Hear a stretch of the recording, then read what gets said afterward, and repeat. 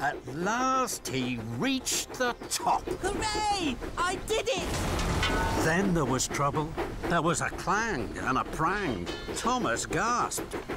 Cinders and ashes! I've broken my brakes! Thomas's wheels started to whir and to wobble.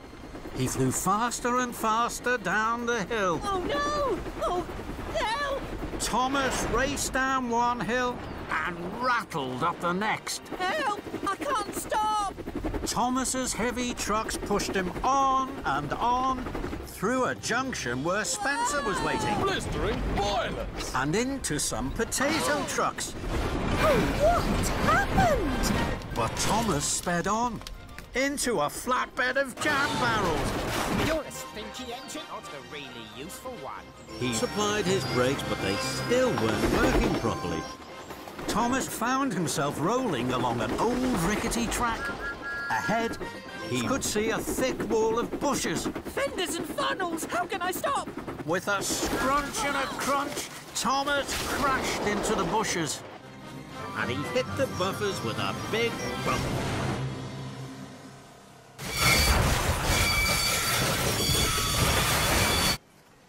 Bother! Spencer will be back at the shunting yards now. He'll be puffing with pride because he won the contest.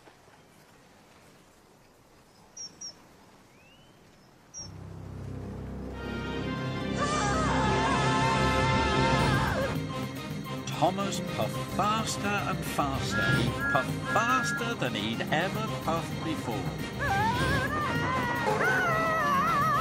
Luckily, he stopped just in time.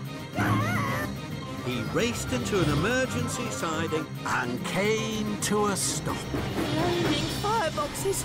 That was scary. Thomas looked around. After the racing and rattling, it was very quiet. My best friend Percy will be wondering where I am. I don't know where I am. Everything was very quiet.